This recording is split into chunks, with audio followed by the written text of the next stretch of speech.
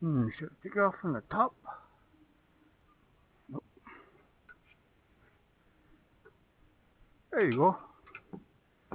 That's actually coming off.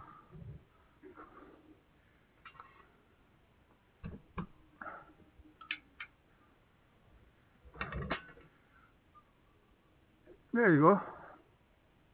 And then this guy right here. Let me just try and actually pull this sucker out.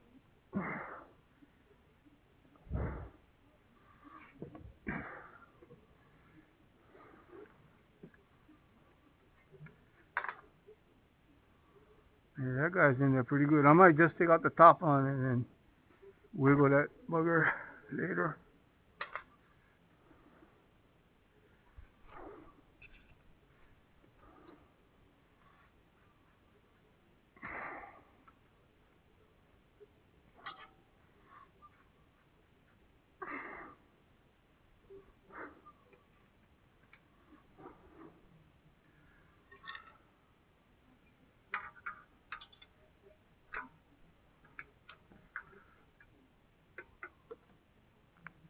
There you go. It seems to be moving. Might have to get off of this dolly.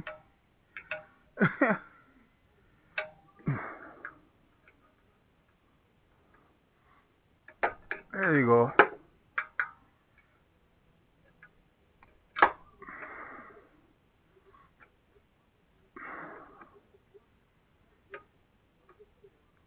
There you go. Alright. Okie dokie. Next thing I'll do, before I even clean, I did 2 bolts on the other side. They fit. I mean, I didn't have to clean or anything. I didn't have to lube. So I'm going to try this right there. And it looks pretty clean. So just make sure that thing can go in all the way. Do it by hand.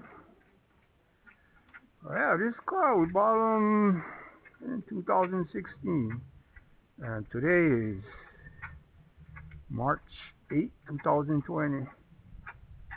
Okay, that's good.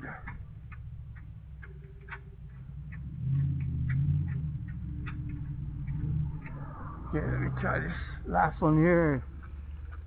So yeah, I did have a brush, just in case. I had a brush and some WD-40 just in case. And when I put these back, after I put them back, I'm gonna shoot them with some fresh water. It shouldn't make that much difference. I mean, you got a little soap on there. Eventually, it'll come off. Yeah, right now, the important thing is, oh, that one looks a little rusty. Yeah, right there. Of course, when you're taking video, you're doing extra stuff that you normally wouldn't. Okay, so it's going.